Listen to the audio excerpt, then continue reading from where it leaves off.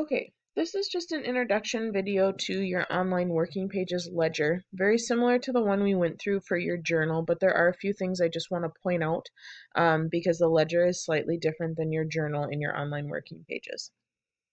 So as we come down here, you're going to see an example of a posting procedure that's taken from your book.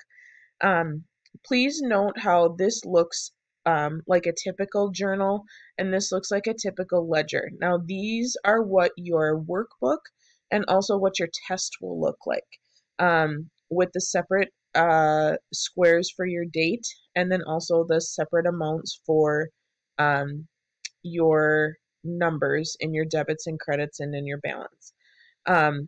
As it says down here, this is just going to briefly introduce you to the way you post transactions to your online working pages and how it'll be graded.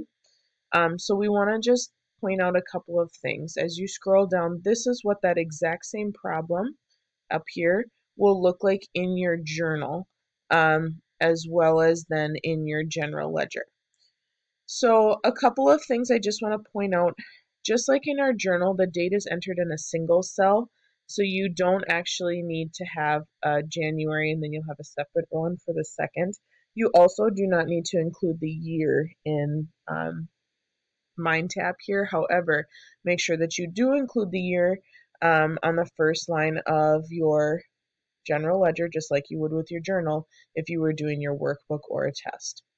And then notice again that the debits and credits are entered in a single cell instead of separate cells for each digit. As we begin, there's a few things to keep in mind.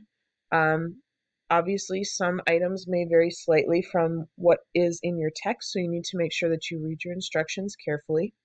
The online working pages ledger is actually collapsed and expanded by clicking on the little black triangle.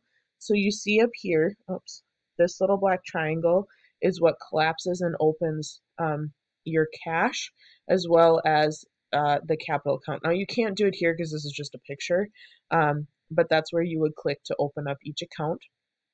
You can also navigate through your ledger using your tab key just like you can for your journal. Only the post-reference cells are enterable in your journal.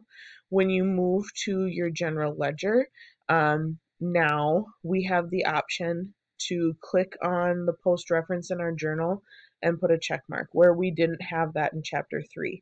So that's all this is saying for numbers 4 and 5, is that now, because we've learned about posting, MindTap now allows you to put that check mark in there, and you'll need to do that because that'll be part of the grading procedure.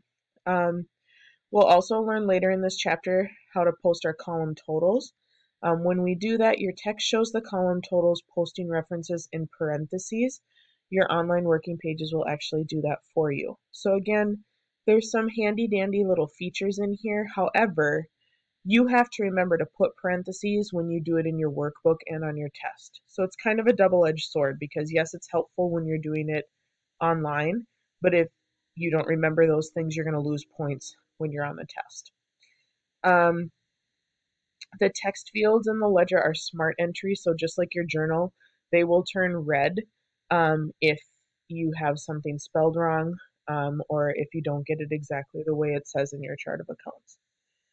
Just like before, we use the 3-letter abbreviation for your month, and you only need to enter the month on the first entry of that page. And then we have a period with the DD or the 2 digits for your date.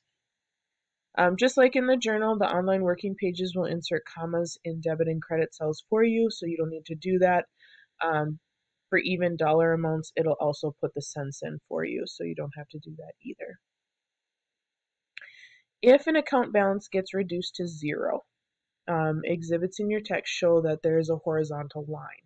Now that's typically what we do, again, in our workbook and in our test. However, we would have to enter 0 when we're in Applia. So make sure that you do that. You don't have the option to draw a single line. Instead, it would be 0. Posting column totals isn't any different than posting individual lines. So we'll talk about that when we get into this in 4.2 and 4.3. And then, like I said, each of the ledger accounts can be collapsed and expanded using the black triangle to the left of your name.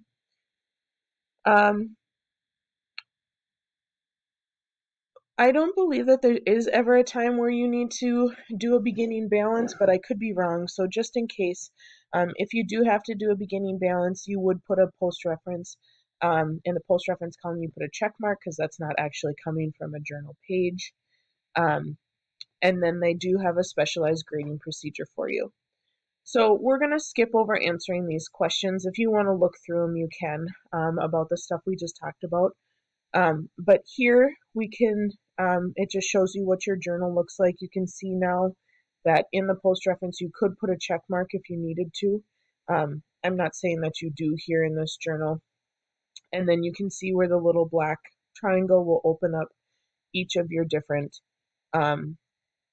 accounts in your general ledger. So technically what they want us to do is practice this, but we're going to do the exact same thing when we do our work together. So I'm going to just skip over that and click the next step, which will bring you to talking about your grades.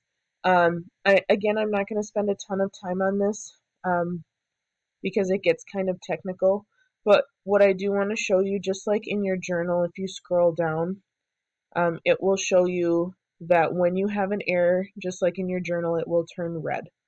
So that's your indicator that something is wrong. Also, just like in your journal, if you hover over it, it will tell you what happened. So here, this person just put the balance in the credit column, and it should be in the debit column. So you can hover over the little number here on the right-hand side of your ledger, and it will tell you where you made the error. So that's just a brief intro into your online working pages ledger. So don't worry, it says that this is worth points, but it's actually not, so don't stress about that. I just wanted you to get familiar with it. So let's head over and do our 4.2 work together video, and we'll get to posting.